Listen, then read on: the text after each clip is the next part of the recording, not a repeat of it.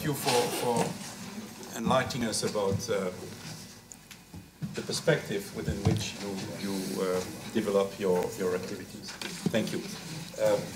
Ambassador Vimont, we're very happy to have you. France has launched, I think, at the end of last year, has announced that it wanted to launch an initiative for a Middle East Peace Conference, and we'll be happy to hear you more about that. Please. Thank you. Thank you, Professor. I'll be as short as possible. First, because I've been asked, because of time limit, and to allow you to come in with your questions. Then, secondly, because I was told, listening to Professor Lieberberg, that all initiatives are wrong at the moment, and to some extent I tend to agree with him, but listen more to this. And then also because I understood from Dr. Bélin that Europe is somewhere out of the screen. Then what about France being one simple mere member of the European Union? But let me try to explain you what we have been trying to do, which really relies on the understanding that we have to be realistic. And there, contrary to what you may believe, I tend to agree with what many of the speakers, what all the three speakers have said, with much of what they said, because I think this is really the moment where we need to be realistic. And I would like you to understand what is really the purpose of the French initiative, because it's somewhat a bit different precisely from what has happened in the past, because I think we all need to learn lessons from what has been happening in the past. You know, those many initiatives where we put down timetable, agenda that cannot be fulfilled, and which undermines the credibility of the international community, is something we need to, I would say, to run away from. The purpose of our initiative, and I would like to insist on that because I'm not sure we all may agree on this, but this is very much the opinion of the French government.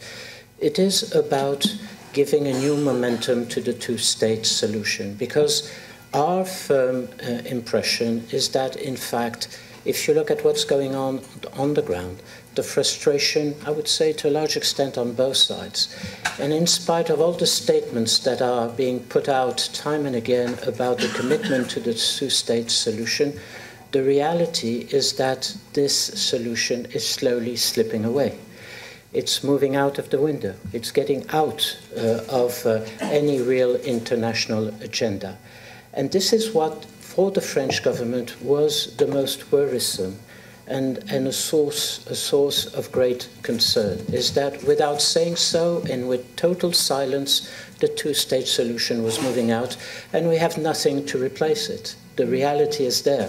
We have been talking, and I won't get into this, about a one-state solution or whatever it is.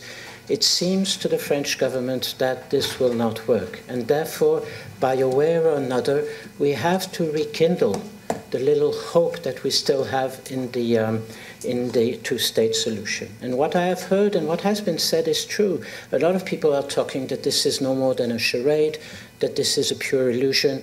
And precisely because of that, we think it is important for all those who are ready to endorse the two-state solution. It's the moment to say so and to come back and to come out publicly in supporting this. This is what the French initiative is about. Not much more than that, but that for us is enough to try something of this. Because, and I would like here again to take a few minutes just to underline what it is not. And all the criticism that we have received from the beginning seems to me to be somewhat wrong and irrelevant. We were told that, first of all, what we were doing is more or less sticking to the status quo and letting the status quo go on, because we have no real, new process to put on the table or something of that sort. But it's exactly the contrary.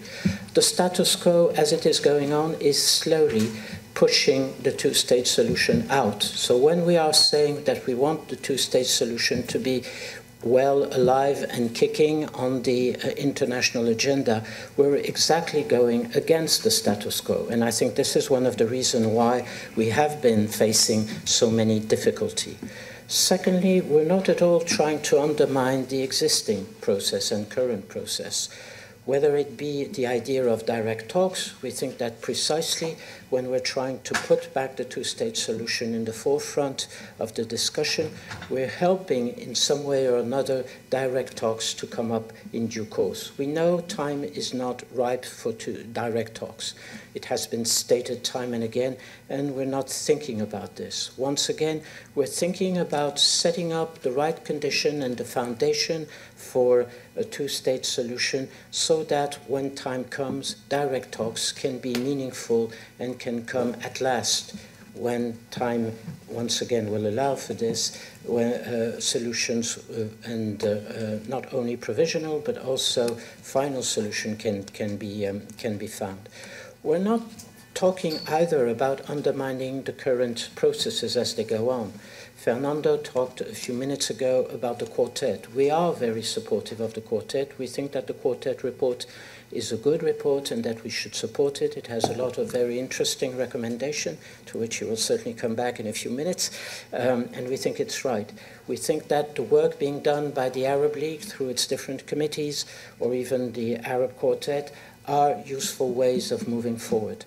And we think that the ad hoc liaison committee on the economic dimension of the whole peace process is a very good process that we need to support.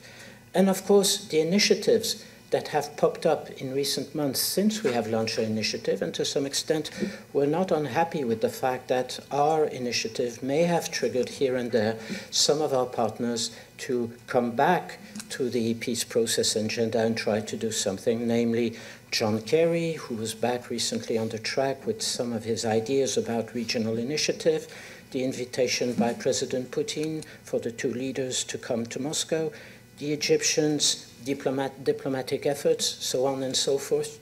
We think all this is very good, and we, on the contrary, have no problem. We are in an inclusive mood, and we think that the more we have partners ready to commit themselves and do some efforts to try to move the peace process forward, this is a great thing.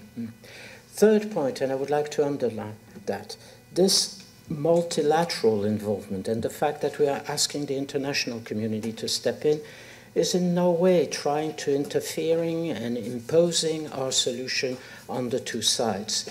It's about tapping into the goodwill of some of our partners in the international community that we haven't heard a lot discussing or talking about the two-state solution. You know, what's interesting about our initiative, and if at the end of the day that's the only outcome, I think it would be a useful outcome, is that since we launched that initiative, we heard partners like China, Indonesia, Japan, South Africa, Senegal, Brazil, Australia, Canada, stepping in and telling us what can we do to help. Because this is a responsibility for the whole international community, and we have the feeling that we've been somewhat left aside and that maybe we could help you and play a useful part in pushing things forward. Just to give you an example, we had a meeting last week about the economic dimension, and the special envoy from China traveled right from Beijing to Paris to participate in that meeting. Not that I would like to undermine the attraction of Paris as a nice city to come and visit, but I still think he did it for other purposes. And discussing with him before and afterwards seems to me very telling about the kind of interest now we have from some of these countries. And I think this is something we need to take on board. So, and let's be a little bit more positive. What is the initiative about? I think, first of all, and I would like to repeat that because I think that's important. If we can have some sort of reaffirmation and commitment by all those who will go along with our initiative and participate in what we hope will be a conference before the end of the year that can discuss this, to have from all our partners a commitment to the two-state solution would be something very interesting. And by the way, if you allow me, if ever at the end of the day the Israeli government decides to come to a conference, I'm very cautious, I don't want to make any prediction on that one, but it would be a perfect format and a perfect arena so that everybody at last thinks that the commitment by the Israeli government to the two-state solution is genuine, sincere, and deeply based and grounded in strong convictions. And that would be, let's be honest, very helpful. Secondly, what we would like to do also is to show on 2 or 3 points well focused for that purpose that some conditions are needed so that the two-state solution can move ahead.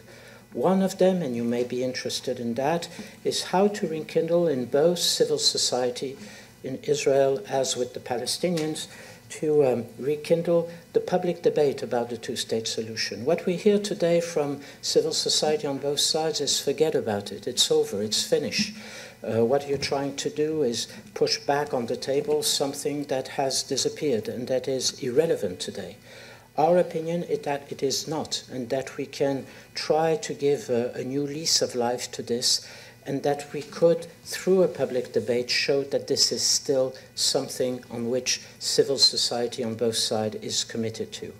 It's about, secondly, helping the Palestinian Authority to consolidate its state capacities. You know, what I hear time and again, it's all very well that you're trying to build two-state solution.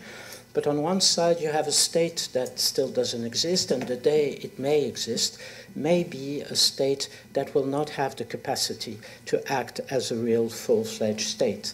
So to answer that criticism and that argument, we need, without any further delay, to keep on helping the Palestinian Authority to build up its state capacity. A lot was done with former Prime Minister Salam Fayyad. We still need to do more. And what we have found out discussing with our partners from the international community is that a lot of them are already working on this, but sometimes with the lack of coordination and shortcomings that we may maybe try to solve and help to move ahead. Third issue is about economic development. I don't know if it is a carrot or a stick at this point, but something that struck us quite obviously is that economic development at the moment is not moving exactly in the right direction. And one of the reasons for that is that all investors, public or private, are telling us time and again, we can't even work on short-term solutions because the environment, the political environment, the lack of business-friendly environment doesn't help us to move along. So economic development cannot be a substitute to statehood, but it can be an incentive if you look at the potential that is there and the untapped reserves that are waiting to explain to both parties and moreover to the countries in the region that there is something there on which we could work so that we can go ahead. Third element on this content is the political dimension, of course. I talked about the need to commit once again to the two-state solution. The second point we would like to underline in this initiative is the Arab Peace Initiative. This is something that is there on the table since 2002. Never got a real answer from the other side about the engagement into this.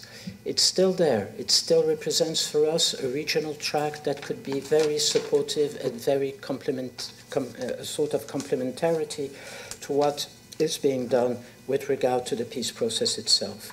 And we think that through that initiative and through the final conference, if we could find a way, just as I said about the two-state solution, to have a new, genuine relaunch, regain, revived support to the Arab Peace Initiative, even going as far as giving to this Arab Peace Initiative a new presentation, a more operational one, so that everybody understands what the sequencing would be about, what the choreography will be about if we manage one day to implement that peace initiative.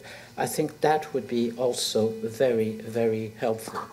Where do we go from there if we manage to get all that on the conference?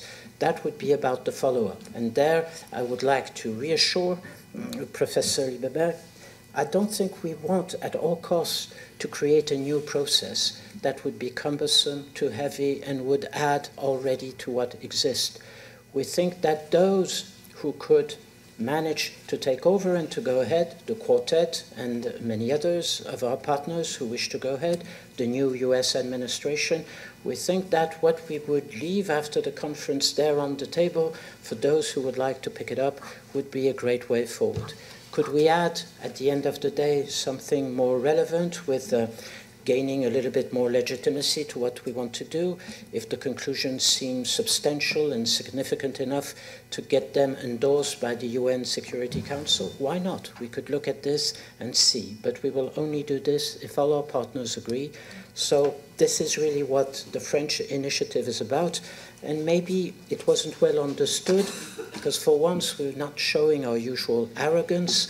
We have been very humbled and low profile, and this is why people still think that there's something strange in this French initiative. But we will go on. Don't worry about this.